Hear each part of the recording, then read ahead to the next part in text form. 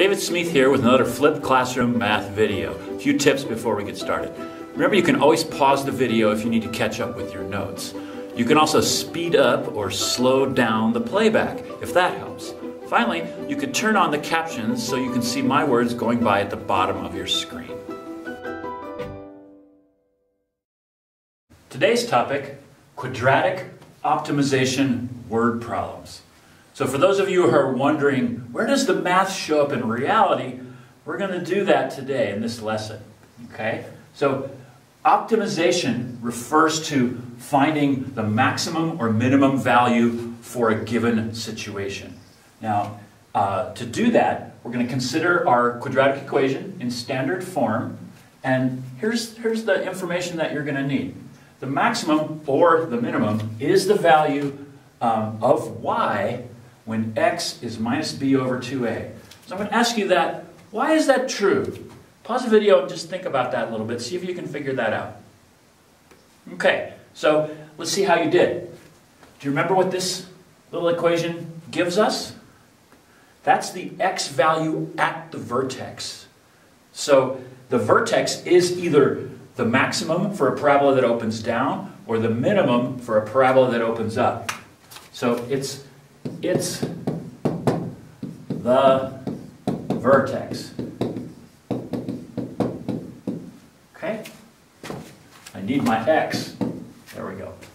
Okay, so to find the max or the min, we need to find the y value at the vertex. So what we're going to do is we're just going to take our a, b, and c, actually just the a and the b, find the x value at the vertex, then plug that x value in for x here, and then find the y value, and that is your max or your min. Okay, let's do a problem. Here's my function, h of t. So what that means is height as a function of time. This kind of a function comes up really commonly in physics. So if you're taking a physics class right now, or you're going to take a class of physics in the future, you're going to be all over these kinds of equations. So height as a function of time, here's my function, 100t minus 5t squared. Now I've got this little condition here. T is greater than or equal to 0. Think about why I don't want negative numbers for t.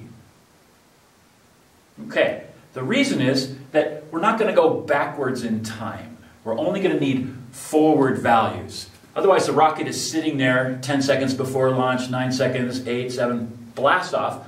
So we're really only concerned with time t equals 0 and forward in time. So that's why we have t is greater than or equal to 0. And this equation shows the rocket's height as a function of time.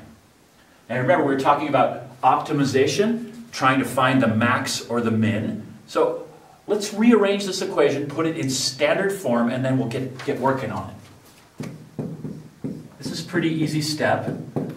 Standard form requires this to be in front. So you have minus 5t squared plus 100t. Now remember, to find the x value at the vertex, we plug in this equation. X equals minus b over 2a.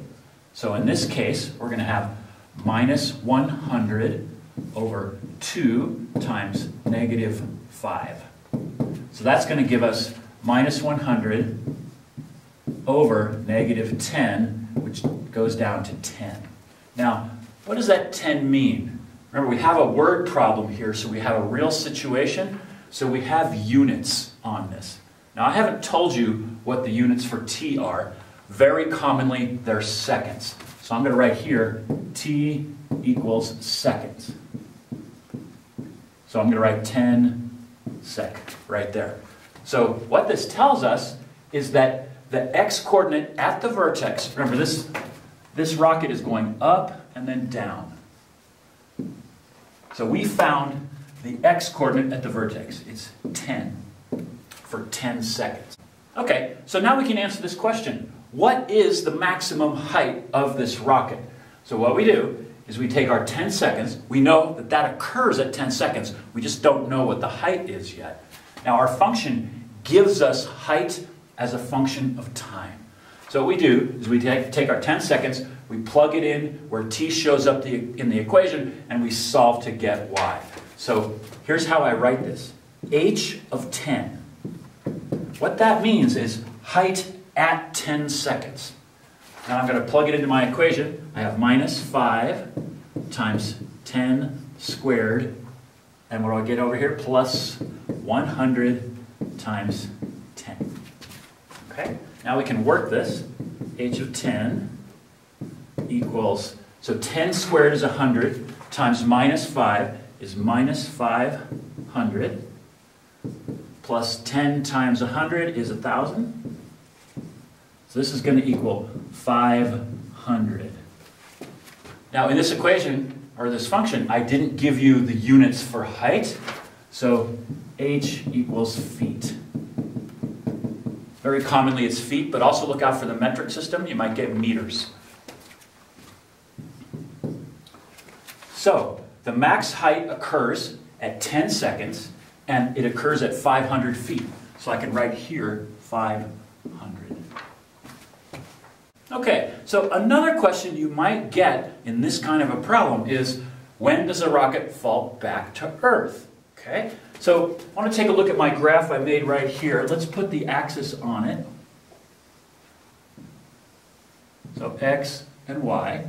And now we know that this occurs at 10 seconds, and it's at 500 feet.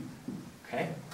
So here's the upside down parabola that this equation represents. And let's take a look at our function too. We have minus 5t, so this is the a term on our quadratic term. It's negative, so that means the parabola opens downward, and it means that the vertex is a max. So that confirms what we already know about these kinds of equations. So when does it fall back to Earth? Pause the video for a minute and think about how you would solve that, how you would find when the rocket hits the ground. Okay, so the important insight here is that the height is 0 when it hits the ground, right?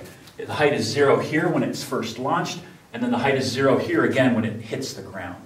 So in our function, h of t, that's height. We're going to set it equal to 0. 0 equals 100t minus 5t squared.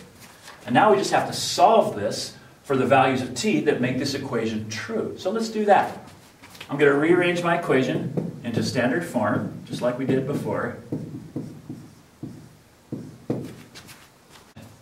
Okay, so now we just need to solve this for t. Notice how there's a GCF in both of these. Pause the video, see if you can figure out what that GCF is. Okay, if you found minus 5t, you got that right. So we have 0 equals negative 5t times t minus 20. Okay, so this switched signs because I'm factoring out a negative 5t. Continue on. Now, here's the thing. If that term is 0, then the whole thing is 0. If that term is 0, the whole thing is 0. That's a zero product property. So now I have two equations to solve. I have this one, minus 5t equals 0. Divide through by negative 5, t equals 0. That's my first solution. My second one is t minus 20 equals 0. So this ends up being t equals 20. So here are my two solutions to this quadratic equation. Let's pause for a second, take a look. That makes sense. The solutions represent where it crosses the x-axis. And indeed, it does hit the x-axis in two places. So I have two values for that. Since this is a word problem that reflects reality, these answers need to make sense. Okay? So at 0 seconds, is the height really 0?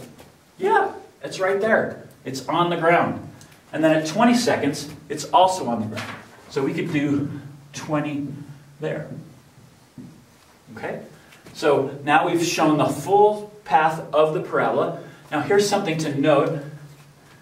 The distance from the first x-intercept to the vertex is the same as the distance from the vertex to the second intercept. Remember, parabolas are symmetrical around the vertex. The axis of symmetry goes right through there. That's the symmetry axis. So you can always check your work by making sure that your vertexes are equidistant from, that your intercepts are equidistant from the vertex. So to finish this, the question was, when does a rocket fall back to Earth? That's after 20 20 seconds. So this is not an answer to this problem based on what you're being asked. When does it fall back to Earth? So if you said at 0 seconds and 20 seconds, you might lose a few points if that were a quiz or a test question. Now that you've watched the video, take a moment and write down any questions that you might have so you can bring them to our next class. Remember that you can always watch the video again and perfect your notes. Finally, if you enjoyed the video, please click the like button down below. And if you'd like to help me grow my YouTube channel, please click subscribe.